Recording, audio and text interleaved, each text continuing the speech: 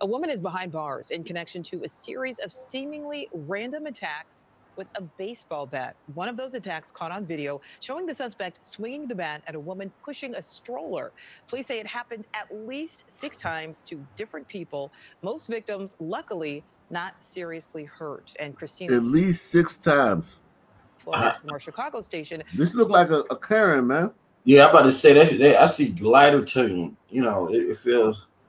Yeah, if this was a sister, she would have been like Barry Bonds out that point. Yeah, somebody would have been on the ground, bleeding, hurting. She would have connected. You know what I'm saying? Yeah, this is some glider woman.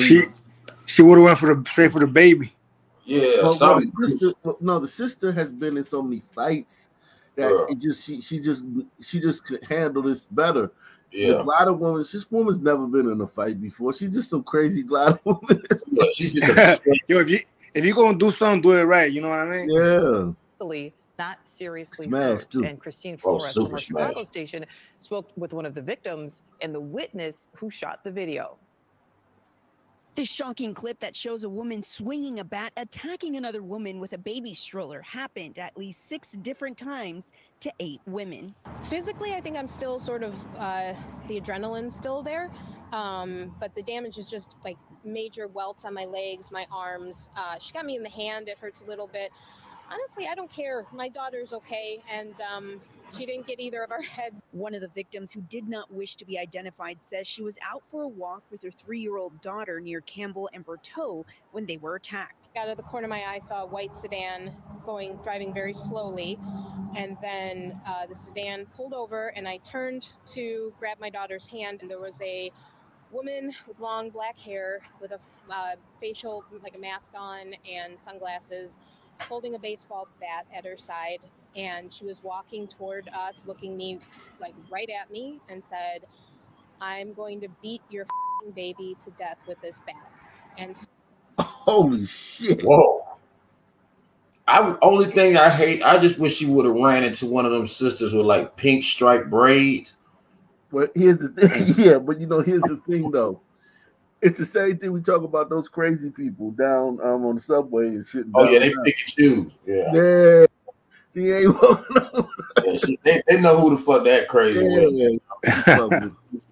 Started running after us, and I started screaming. I picked up my daughter and started running. The victim says the suspect was able to hit her a few times before neighbors came out to help. The helpers, like Mr. Rogers said, that's what I've been explaining to my daughter. She keeps asking about the bad woman and if she's going to come back. I think she saw that there were more and more people coming out, and then got spooked and ran. It's a similar attack that police say happened at least 5 more times like this one, where police say 2 women were walking with a baby stroller when they were attacked. A neighbor captured this moment and ran out to help.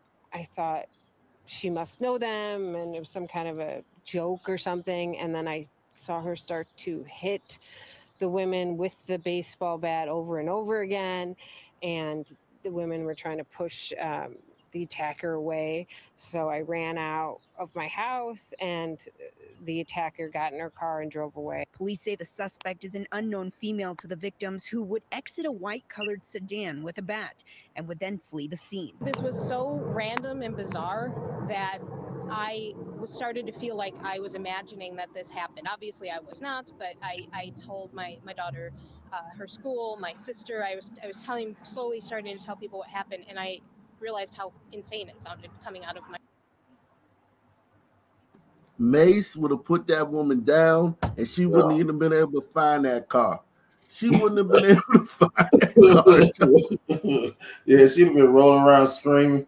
The police, she'd have been bumping into everything. Police would have came and got her ass because she wouldn't have found that fucking car. I can tell you that. But this is what I'm saying. This advertisement from Mace, man. I've been telling y'all, man.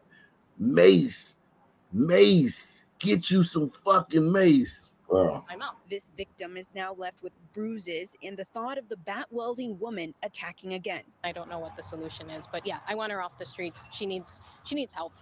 She needs serious help, and she needs to be in jail for what she did. Yeah, good luck with that. On this one, that was Christine Flores with our Chicago affiliate reporting.